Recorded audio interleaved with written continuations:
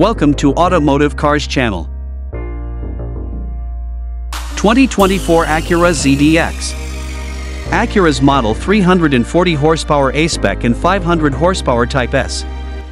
Acura is launching its electric vehicle portfolio with a little assistance from its friends. The brand's first EV, the 2024 ZDX, is built on GM's Ultium platform, which is also the foundation for the Cadillac Lyriq.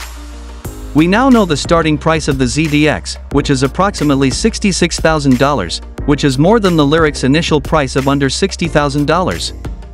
We're basing our pricing estimates on the given MSRP figures plus an estimated destination charge because Acura hasn't released the destination charge for the ZDX. Like the Cadillac, the Acura ZDX series begins with a single-motor, rear-wheel drive system that produces 340 horsepower. Acura has not stated how much horsepower the dual-motor, all-wheel drive version of the base ZDX A-Spec trim level will provide, although it is available for an additional $4,000. With its 102.0 kWh battery pack, the ZDX A-Spec is expected to have a RWD range of 325 miles and an AWD range of 315 miles. At a starting price of about $75,000, the 500 horsepower dual-motor powertrain of the Type S dials up the heat. Its estimated range is 288 miles, which is less. The more aggressive Type S has larger Brembo brakes, 22-inch wheels, and an enhanced height-adjustable air suspension with adaptive dampers.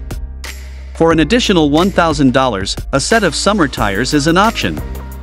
A ZDX purchase includes the option to select from one of 3 charge packages.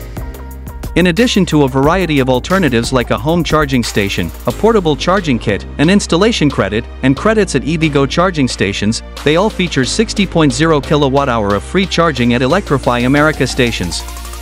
Early spring is when the ZDX will begin showing up at American dealerships. We'll keep this site updated with the exact destination charge as soon as it becomes available. Thanks for watching.